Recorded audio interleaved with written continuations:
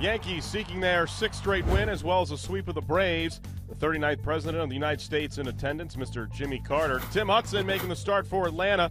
First inning, Alex Rodriguez at the plate, singles up the middle, as that would score Derek Jeter to give the Yankees a 1-0 lead.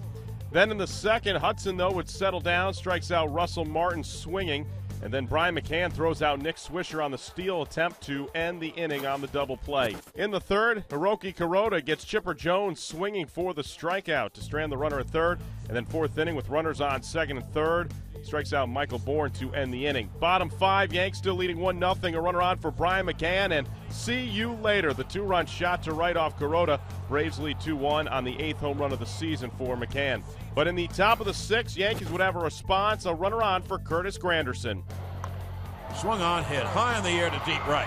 Hayward going back. He's at the track. He's at the wall, and she's gone. The Grandy man can. No, the Grandy man can. He hits a two-run home run to right, and the Yankees take a 3-2 lead. Call courtesy of WCBS, Granderson's 19th home run of the season.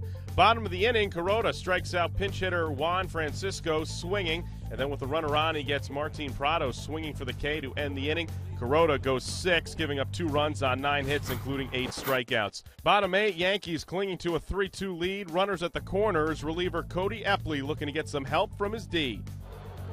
Swung on and grounded to short. Jeter to Cano, onto first, double play!